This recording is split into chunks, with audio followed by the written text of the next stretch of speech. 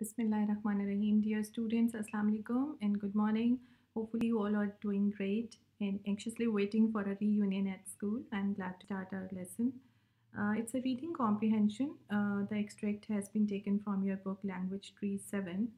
Before we start reading, I just want to share some objectives with you. And I think you must have an idea why these objectives are important because these objectives will provide you a clear purpose to focus your learning efforts, and they will also help us to establish desired results. So we just have to see what our objectives are today. um, the set objectives are: students will be able to, number one, recognize the type of the text. First thing you have to focus on is the type of the text.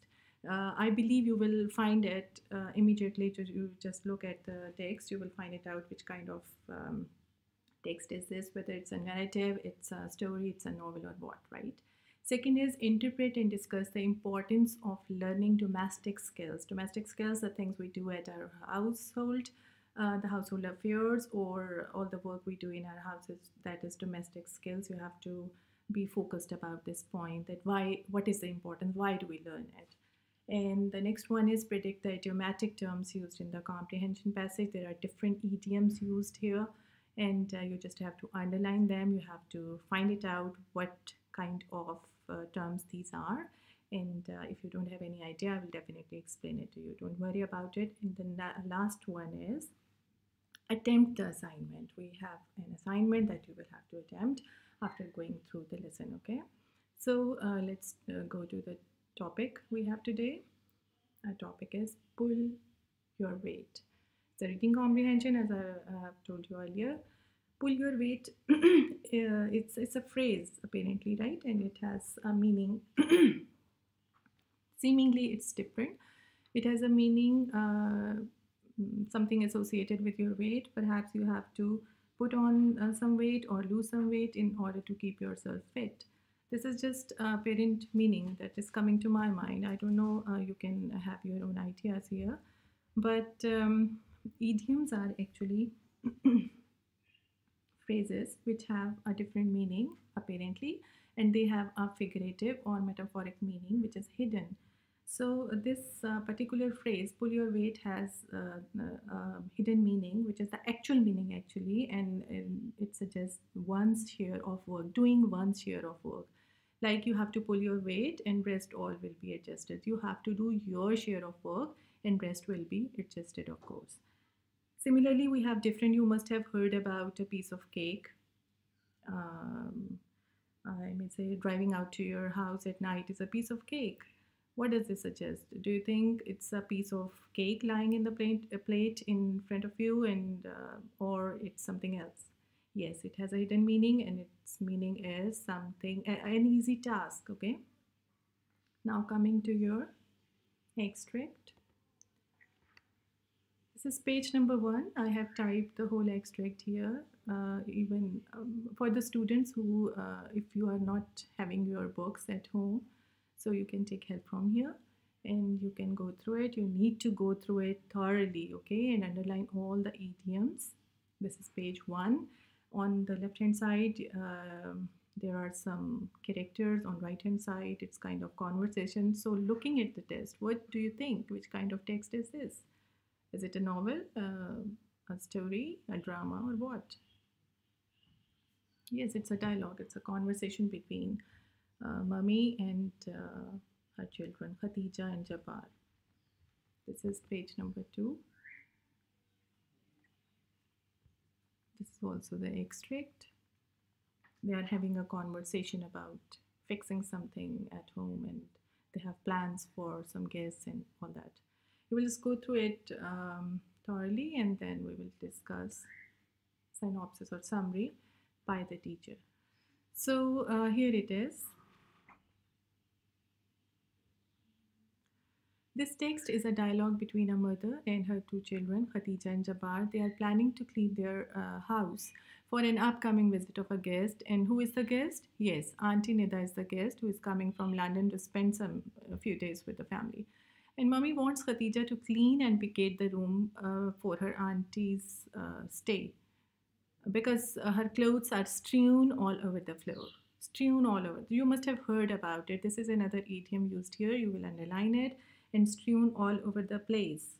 What do you think? What does this mean? Are they well?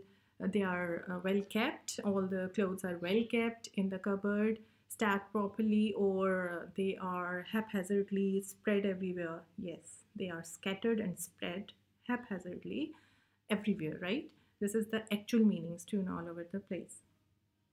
Another thing I would like to discuss here is an idiom is an expression that exists in every language. We have our idioms in Urdu language as well. They are kind of expressions that are used by the natives, and mostly they have an interesting story behind their formation. Okay, we cannot go in detail, of course, but there is something.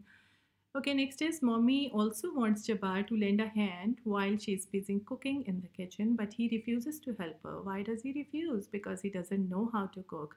And here, mommy explains it, and she makes it a point and wants to discuss it with the children that why domestic skills, learning the domestic skills is important.